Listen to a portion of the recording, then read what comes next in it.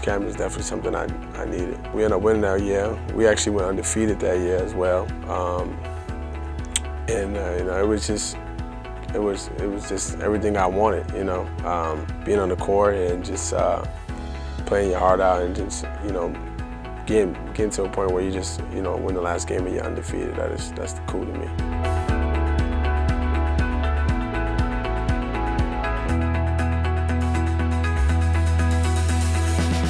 Sometimes you forget who you are,